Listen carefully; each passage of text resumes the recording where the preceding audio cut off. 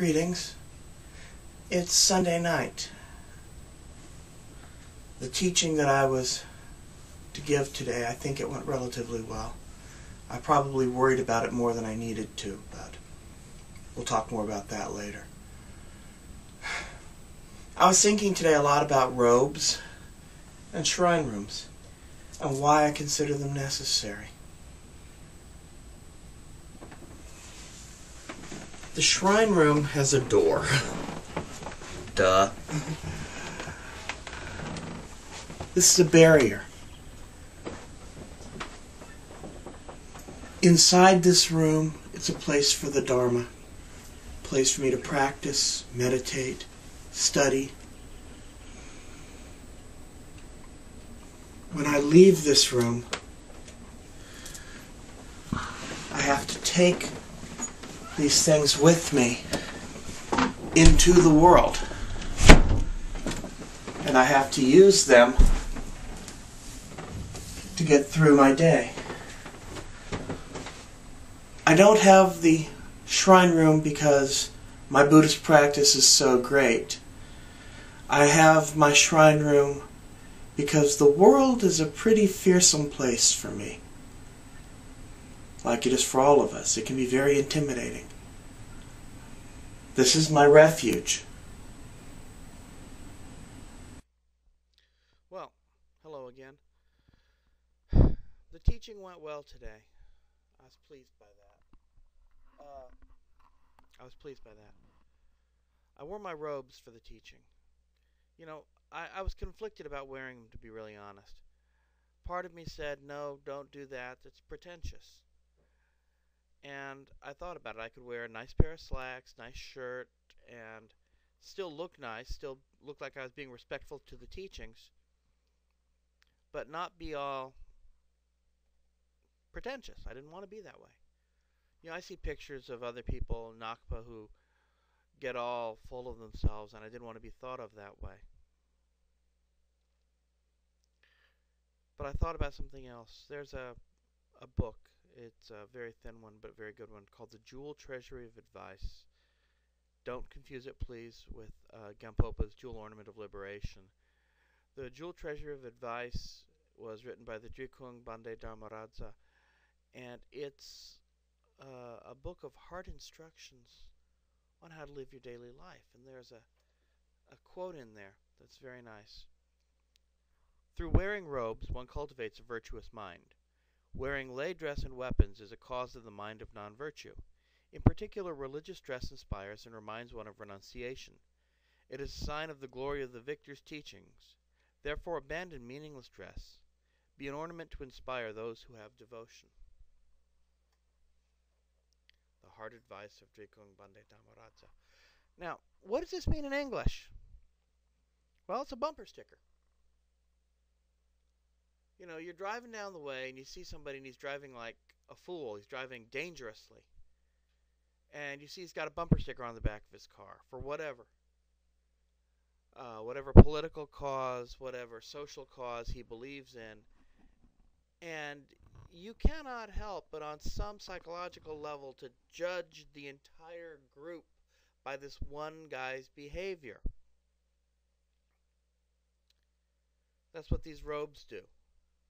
When I am all decked out, I am extremely cautious with my words because I do not want to turn anyone off to the Dharma.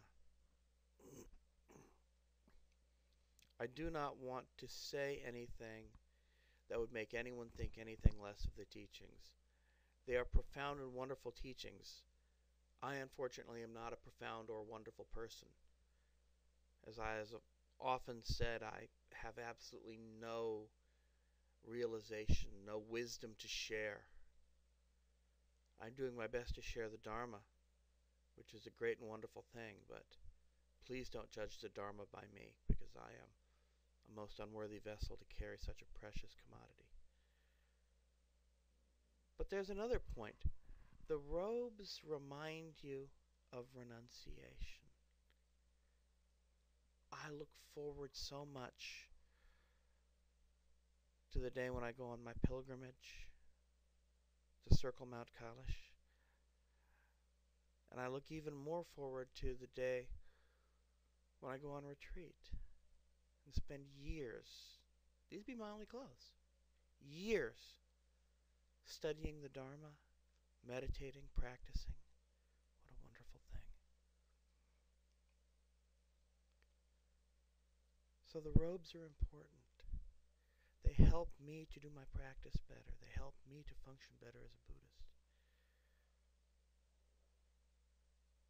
There's a wonderful line from a Nakpa who has since gone to the copper-colored mountain.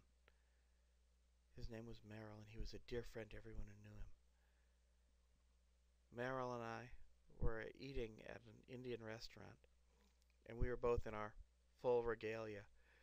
And he looked at me straight up and he said, "Up there on the mountain, we're two Nakpa representing thousands of years of Buddhist tradition. Down here, we're just a couple of guys in dresses." I miss him. He was a wonderful friend. But Merrill, at the same time that he was funny, he was also very wise and very realized. He was a good walking example of what it was to be a Buddhist, and I miss him dearly. He was a great friend, and I loved him very much.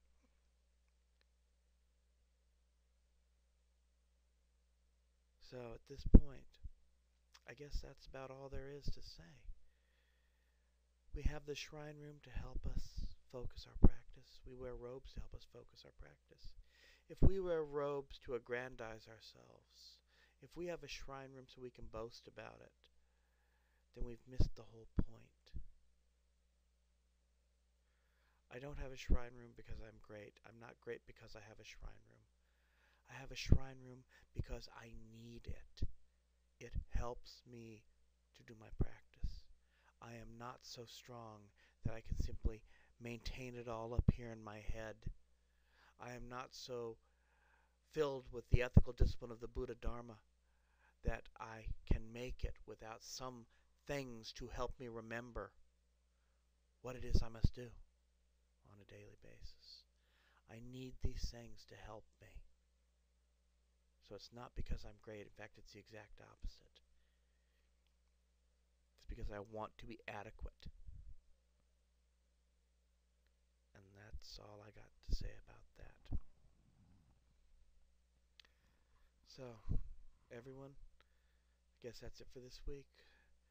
Please, please, please, be compassionate.